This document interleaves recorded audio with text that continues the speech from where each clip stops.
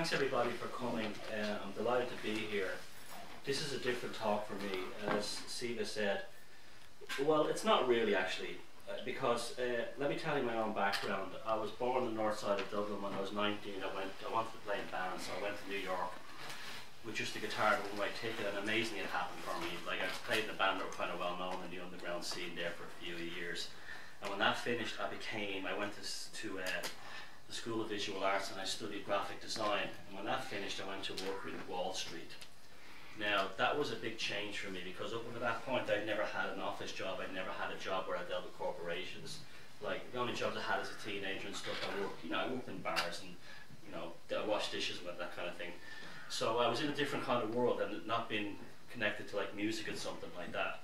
I was also very creative. I used to paint and draw, write poetry, and write short stories and political satire and things like that.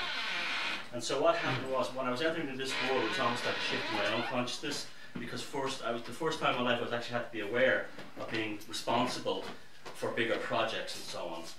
And I think because I came from a different background, although there were a lot of people in there who were like workers' temps, who were involved in like Broadway and things like that, I was able to observe the business world from outside. And through a series of circumstances, one day an individual came up to me and told me he was a diagnosed functioning psychopath. And I thought at the time a psychopath was, like a Jason from Friday the 13th, an axe murderer, that kind of a thing. But it turns out that that wasn't his story at all, and that wasn't what a psychopath was. A psychopath was this guy had basically been a rich kid from a very wealthy family. He had robbed a friend of his father's car, driven to Boston, spent a load of money, and because he was rich, he got away with it in America. They sent him to some kind of psychiatric testing, and he scored at this thing called, the very top of this thing called the psychopathy scale, which means that he basically had no remorse, didn't care about anything. He would just see people as targets. He had no deep feelings for other people, and he was also very glib, superficial, and always trying to impress people, and he was using and manipulating people. Now, at the time, for some reason, that seemed very interesting to me, because I couldn't understand. I was also going through a sort of a crisis in my own life, because I couldn't understand why there was so much suffering in the world. When I was 8 years old, I was nearly killed by a Lila's car bomb in Dublin, that had blown up around the corner from me and killed 33 people. And when I was 8 years old, I was kind of stepped into a consciousness that came out of nowhere. I became aware I existed. And from that point, I was kind of very deep and very withdrawn, and I couldn't watch the news. I still can't. And I could never understand human suffering, why the world was a mess the way it was, why economic problems existed, why people, were so cruel to each other in relationships and things like that. And when he told me this about the psychopath, and I looked up at what it was, at the time there was no internet, it opened up a world for me, and suddenly I became very interested in him. But that's what this talk is necessarily about tonight, but I want to explain to you how I came to this point. So, as I found out more about this subject, and I read books by Robert Hare and Marcus Stout, and sort of journals from like Harvard Medical School, as a layperson, a picture started to develop, and I started to understand this was what was wrong with the world. Now, again, I don't get too caught in the subject tonight, but we can later on if you want to talk about it. But essentially, I realised that the problem with this planet was a dysfunctionality that was purposely built in by pathological individuals in positions of power. They were actually creating a mess in this world, economically, politically, socially, and then turning us against each other by causing conflict through things like, gender issues, turning men against women, racial, sexual identity politics, things that people were told to put these badges and labels above their humanity, because that's what a psychopath would do. They would not see themselves as a person, they would see themselves as a banker. They would see themselves as the label, because ultimately they have no personality inside. So then, being the kind of geeky person I am, I started to want to know what made them that way, and what the hell they got in the positions of power. And so it became so my initial thing was, we're dealing with some kind of brain damage. There's something wrong with their brains. And, you're talking about someone who's basically, is that close to an atheist. If I hadn't taken like things like mushrooms and LSD, I probably would be, I probably would be an atheist.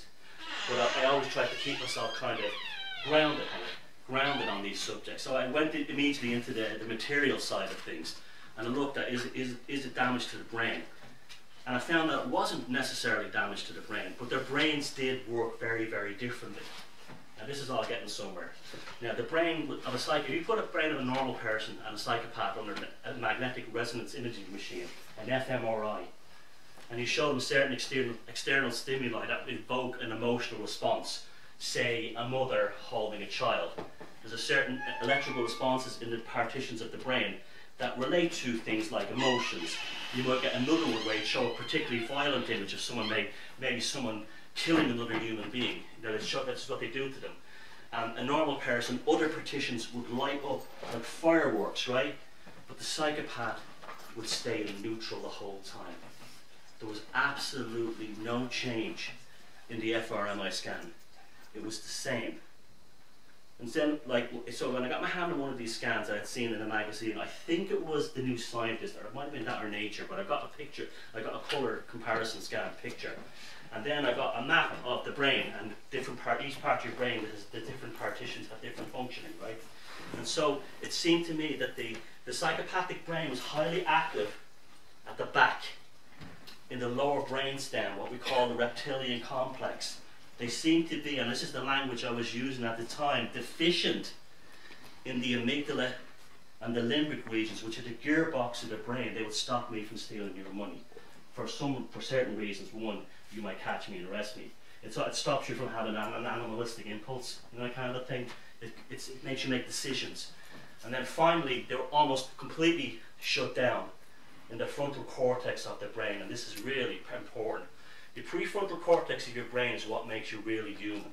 You have a reptilian brain, a kind of a bird brain, and an animal brain. But in the front you have this prefrontal cortex. This is your human brain. It developed very suddenly and very quickly about 65,000 years ago. It developed at the same time as art, language. Cave art was first found, and they believe language came out.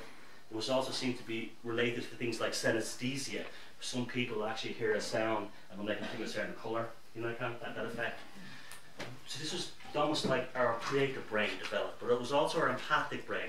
Inside the frontal cortex, the prefrontal cortex, are things called mirror neurons. Mirror neurons allow me to have an empathic understanding of you. Now, when I say empathic, I don't mean necessarily, you know, a bond, but like an understanding that we all have to work together. So it's like if we were in a tribe doing things, our mirror neurons will fire in sync. Psychopaths don't even use their mirror neurons. They're off. And then I started, so it was a brain damage. I started to look into this. And the thing I found out was that it wasn't actually brain damage, because all those bits were in there. They just weren't using them. They weren't shut off. They were literally using the brain they needed in life, because all they cared about was, the psychopaths were only concerned with two things: power and control. They don't care about anything else. And you can put everything in power control: politics, dominating someone sexually, financially, taking someone over, bullying someone at work, very common problem with psychopaths in everyday life, bullying, to destroying a country, to being the king of the world, to being an emperor. It's only power and control. And they have a brain, it's like a horses for courses situation. It only needs the parts of the brain to do this stuff, the lower brain regions. So, in 1947, Harvey Cleckley came up with a book called The Mask of Sanity, and he was the first one to scientifically quantify what a psychopath was. And what he said a psychopath was a person who was a fully functioning, meaning a normal, what we'll see in normal life, you would think was a normal person, who was a perfect mimic of another human being. For instance, they have no internal personality. They invent a persona. They're almost like an actor. And they invent the persona purposely to manipulate other people in situations. That's why it's perfect for a politician. Tell me what you want, vote for me, and I'll be it. Now, that ties into another thing. The personality construct is based on the belief that it's not actually real. All psychopaths will tell you, the ones I've interviewed, that they feel like there's nothing inside them. They're hollow. So they invent these, they don't have a sense of a soul. Well, you want to use that kind of crude language, but they don't feel that way. They feel empty. So what they do is they create these personalities, and this is what creates the glibness. They're very, very full on, they can be at times. But they're also very devious, and this is what makes them dangerous. Now, this brought up another issue. Like, at the time I believed, like most people then, that the human psyche, or this consciousness, whatever you want to call it, was actually in the brain. And it was actually a function of chemicals and electrical signals, synapses, neural partitions firing and so on. And then it was in an article I think I saw in another magazine, and then I followed it up. I've seen a documentary with this guy on TV where they said that someone had asked the top neuroscience, where is consciousness in the brain? And Wilder Penfield, who was the greatest neuroscientist of all time, agreed with the same thing, that we don't actually live inside our brains. We're not in here. We're not in here. What this thing is like a receiver broadcast observational response mechanism. Basically, your consciousness, your deepest identity, the psyche, that's what the Greeks call the psyche, which literally means soul, uses this brain and nervous system and 5 senses to exist in this reality. You know what I'm saying? It's almost like it tunes into this reality, but it also creates it as well, as it's been shown. There's an element of cause and effect here, and it's all done through the brain. Now you need your brain. You know, you see people say, "Oh, I get rid of my ego, and you know, we must transcend this body." Well, we have this for a reason, because we probably couldn't experience anything without whatever created the nervous system and the brain to actually engage in this. Now, as I said, I was involved in music, I was involved in art, I used to write satirical political comedy, I was involved in lots of things. I did some amateur drama and stuff like that, and I wrote some poetry books. And I never met a truly created and gifted soul who was a psychopath. Now, I don't go around judging people and thinking about them that way, but because the only ones I've ever met I've met 5 in my life. I met 4 of them, they were 4 of them Wall Street bankers, one who admitted it, and another 3 who he pointed out to me who I had already suspected, and a woman I was in a relationship when I was in my very early 20s. That was a very horrific experience for me, and it turned out to be, it was a typical psychopathic relationship where they get into your mind, they play games with you, they play on your insecurities, fears and anxiety, and they treat you pretty badly after making you fall very deeply in love with them. And because they're tremendous ardent students of human behaviour, they observe us like a botanist observes a flower. It's very, we're talking about a very devious and dangerous thing. Now, I'm not looking for witch hunts or anything against these people. My attitude is just get away from them. Get on with your own life and take responsibility for your own actions in life. But it's dark stuff, and you know, I wrote a couple of books called The Puzzling People Out of the Psychopath, and another one called Defeated Demons, and another one called The Amble of the Psyche, which took the whole issue from, if you had a psychopath in your personal life that affected you, or you were worried you might be in a relationship with one, or you had a boss who was bullying you, this might help you heal. And that book did very, very well for me. It's probably one of the bigger selling titles in its field, like anywhere. And I constantly get letters from people saying, "You nailed it, that's exactly it." I've been approached by top psychiatrists and neuroscientists who said, "That's it, you did it."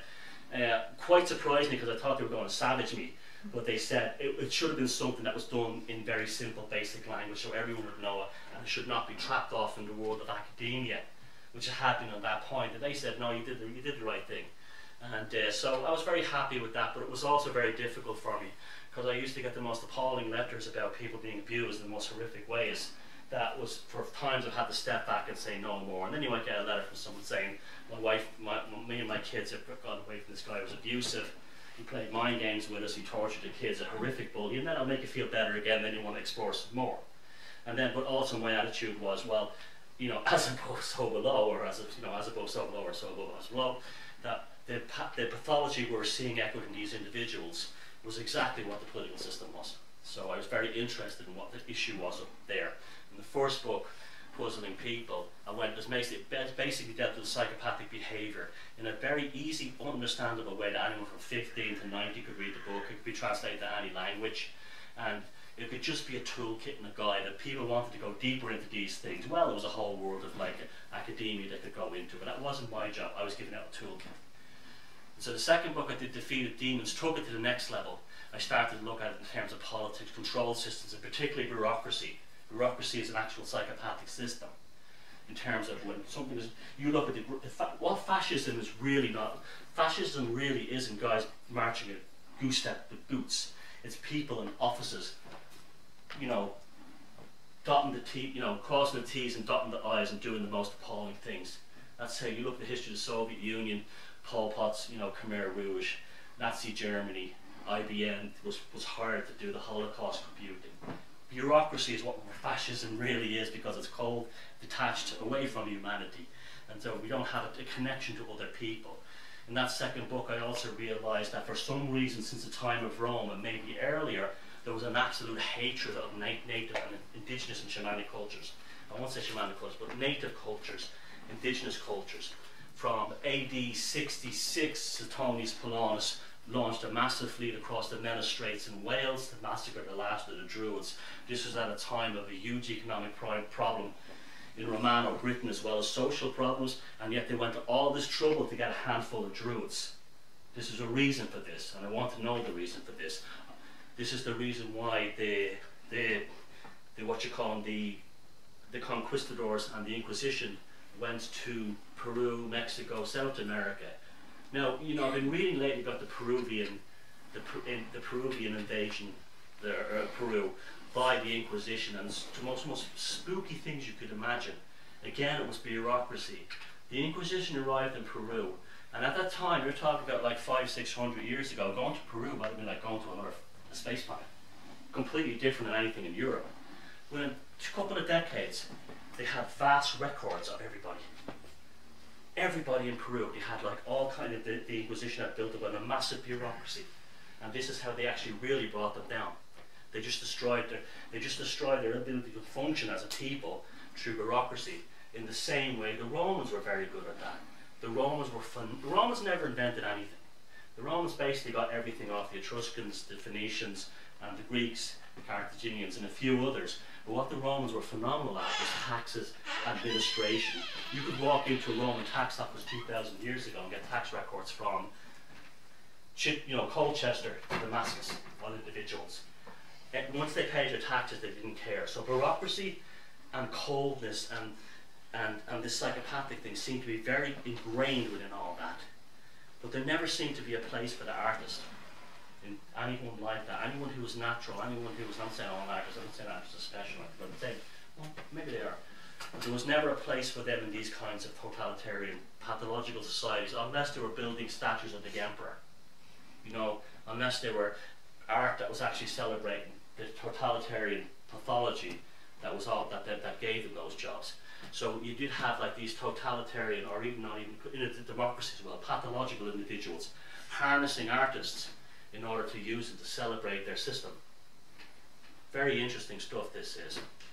Now, that's about as much as I'm going to talk about the psychopathic issue, but now, as I said, I never met anyone who was in the music business. I don't think, as a musician, maybe a few managers and things like that, promoters, but I don't think I ever met a really good guitar player, drummer, talented singer, songwriter who had a pathological nature. And I never met a really talented artist that did. In fact, quite the opposite. The more their beauty and their nature could be seen within the art. It could be seen there. It could also be seen within indigenous art that hadn't been touched by. There was an innocence and a purity there. And it hadn't been touched by what we call Western civilization.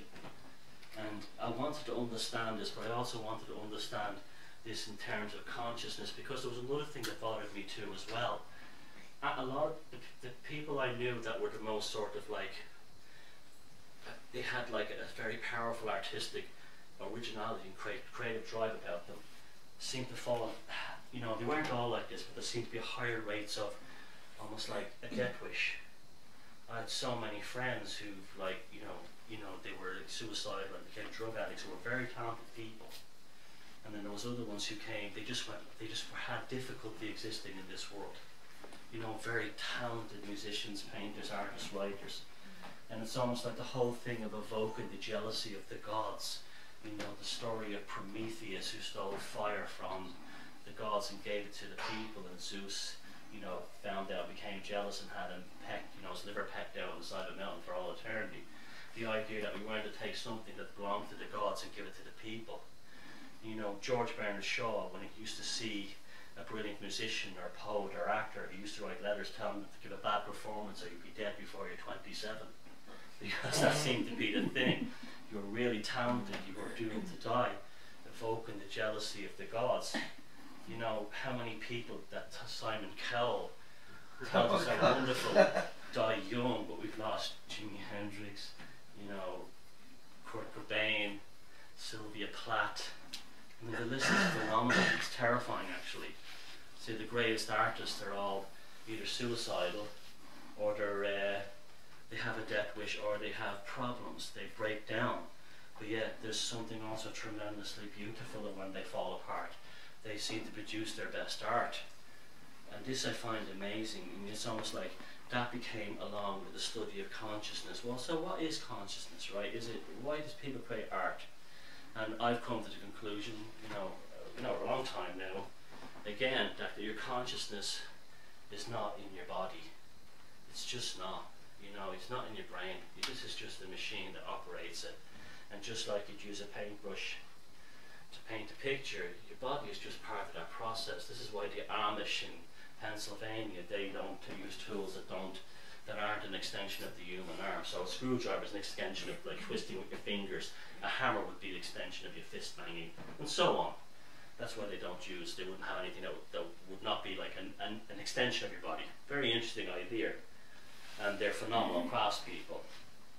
And so, you know, so this is a tool we're using. Okay, so then I looked very deeply into psychology and psychiatry, and you know, specifically through the work of Carl Jung, this idea became very apparent to me that there were two poles of cognitive functioning, right? There's two poles. The polarity would be your consciousness, what I'm talking to you right here now, and the subconscious, what's going on inside, okay? And as I came more to understand the psychopathic issue, I realized that all the propaganda and all the sort of things we're bombarded with, and all the reasons we went to war, it didn't aim at the consciousness, it aimed at the subconsciousness. They went straight to the core of our type of personality. A great example of that would be Edward Bernays. Edward Bernays was the nephew of Sigmund Freud. He was the man who took all his uncle's work and understanding of anxieties, deep-rooted fears within the subconscious now. Took him to America, and he's a young lad, 24 years old. He immediately got a job with the Woodrow Wilson presidency and the globalists within the American establishment to get the United States into World War I. So what they wanted to do, Americans didn't want to go into World War I, they were isolationist. He was the one who came up with the poster of the German soldier with almost like a gorilla face, you know, like a demon holding a rifle with a baby on the end of the bayonet. And that it was painting, and that you didn't have to say it was true. He told the propaganda the people in the White House, you don't have to report this story. You don't have to say it's true. You don't have to give evidence. You just have to give the people this image, and they will support the war effort against Germany. Bang. Americans were in the war. Worked like an absolute treat. The Americans were so impressed with this that all the corporations descended upon him. The most famous one of all was Philip Morris. Philip Morris went into Bernays and said, how do we get women to smoke? We only got 50% of the market. How do we get women to smoke cigarettes? So what he did was he looked at what was happening with women's movement in America, and he found that the suffragettes were looking for women to get the vote. So there was a big move towards equality. At the beginning of the women's lib thing, women didn't even have to vote in the United States at this time. And so he paid a bunch of Manhattan socialites during a suffragette parade it was considered highly scandalous for women to smoke in public. Highly scandalous. He said to them, on my cue, when they got in front of the City Hall and all the press, I want you to take out a cigarette, every one of you, call it a torch of freedom, light it and then smoke it. And then say, this is our stance against men. And of course, it worked. And then next thing you know, Philip Morris's profits doubled. And you know, because of these horrible cigarettes that they're made with all this crap inside them, that's not like real tobacco, millions of women have died of cancer. And that's how because he played on irrational fears. Fears of men and women putting them against each other. And so that I started to really learn about the idea of this kind of thing of two poles of cognitive functioning. Who am I really? Who are you really? What has the ego got to do with it? How much of our lives are driven by this? And what does it have to do with creativity and art? And why are artists driven by certain things? And why are these people who are so gifted and so artistic you know, have so many problems, and the more talented they are, they're more likely to be hit by these terrible things.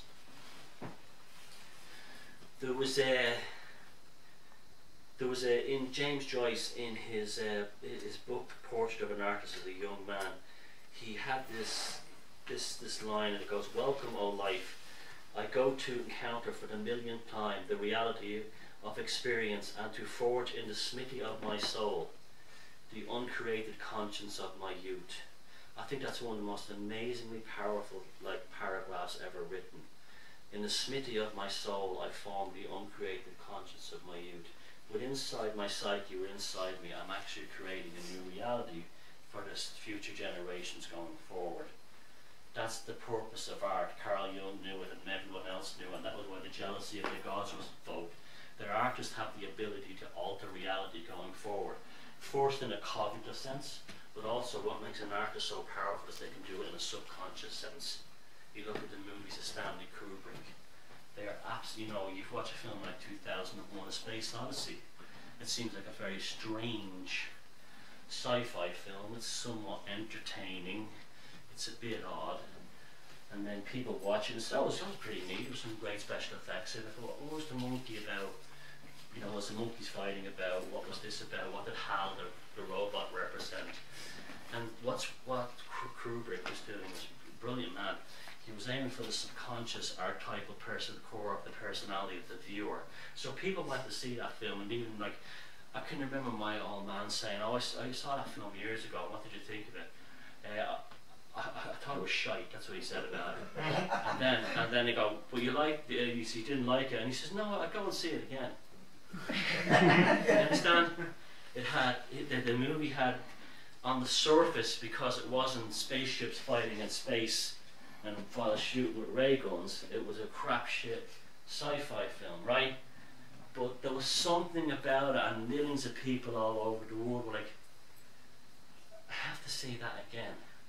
I have to see that, I guess. There's something going on there. There's something in there." And the film can be read on so many levels. It's, you know, it's a look at alchemy. It's a look at, you know, all kinds of things. Some people claim he was blowing open the fact that the NASA space missions weren't real. Forget about all that stuff for now.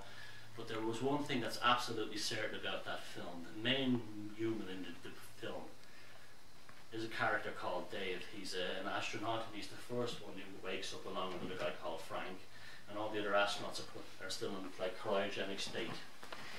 And Hal, who's the robot, he's like the all-seeing eye all over the ship, and runs the ship and spots everything. Actually has a plan to destroy and kill everyone on the ship. But he thinks it's going fine until he sees Dave doing sketches with a sketchbook. And Hal knows then that the artist is the most dangerous person on the spaceship, because he's the one more likely to figure out what Hal is up to. Because he's not obsessed with numbers, statistics. He's not obsessed with following plans, rules, formula. What Dave is doing is he's like doing his spare time doing sketches, and Hal, the robot, says, "Can you hold the drawing up?" And he shows it, and he goes, "You're getting really good, Dave." Hal's actually a psychopath, by the way. It's an allegory of a psychopath.